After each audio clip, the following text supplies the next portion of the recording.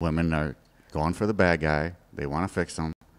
Are they scared of the guy who's like got his shit together and like he may have his shit, you may be attracted to him, but I'm not good enough. I'm not good enough for the guy that's got his shit together because I don't have my shit together.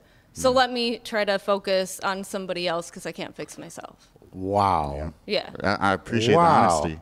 I appreciate that. Where you find these girls? I ain't never heard no woman admit that or say that. I mean, maybe I have, but there's it's a very more rare complexities to that, but that's basically kind of the premise. That's honest, though. Yeah. That is honest because that's what I was hoping to hear, but I didn't expect you to say that, you know.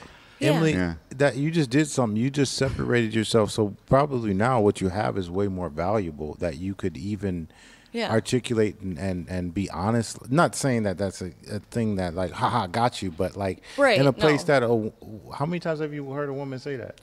Never. Like to be that open and that honest and say, oh, no, I'm not ready for a guy that has this stuff But honestly, that's what I think in my head. That's what that is. And so that's a clear indication when women reject you because of that. That's a clear indication that they're probably not healed enough for you anyway. So it's better that they didn't waste your time.